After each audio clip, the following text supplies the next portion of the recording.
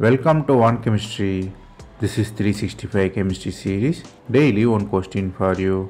Here 2-methylpropene is given. You have to find how many number of signal it will give in the proton NMR.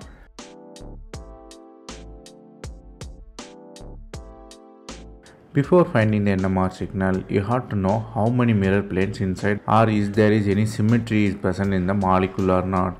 Here plane of symmetry present in the molecule, or you can say C2 symmetry present in the molecule.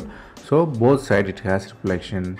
The reflection inside the molecule will have same chemical state because of its magnetic equivalency.